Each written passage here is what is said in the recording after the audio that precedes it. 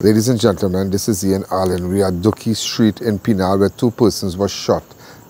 And 3 persons were shot, 2 succumbed to their injuries. 1 here and 1 at hospital. As you can see to the back of me here, police are currently on the scene. They have already removed the bodies and whatnot.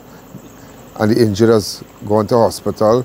2 succumbed to their injuries. So far, 2 cousins we are hearing. 1 living on Dookie Street, Penal, and the other on the other street.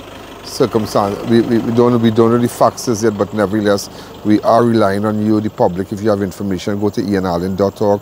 No username, no password. We are currently in the Penal area.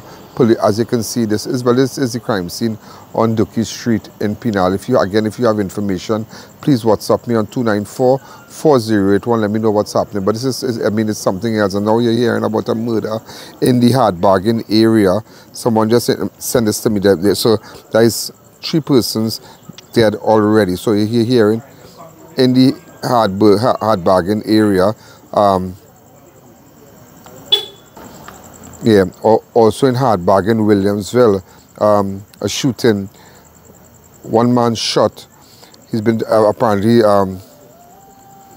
he's been identified as Fatty's son as Fatty's son named Jordan from Williamsville. That's all we're hearing so far. So there's a homicide in the Williamsville area. So there's 1 in Williamsville and 2 on Dookie Street in Penal. So we're gonna keep you posted.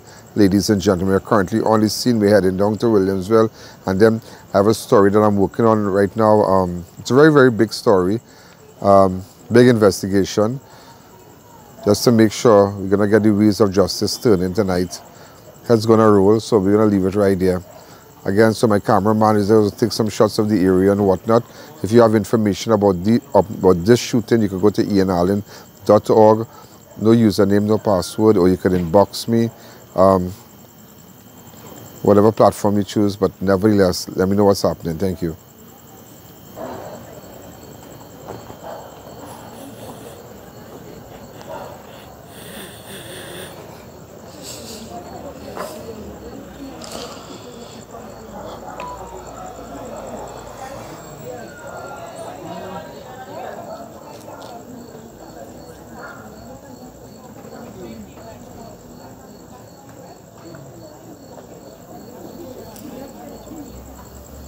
Well, ladies and gentlemen, as you can see, the wrecker is removing the owner vehicle, the guy who was shot.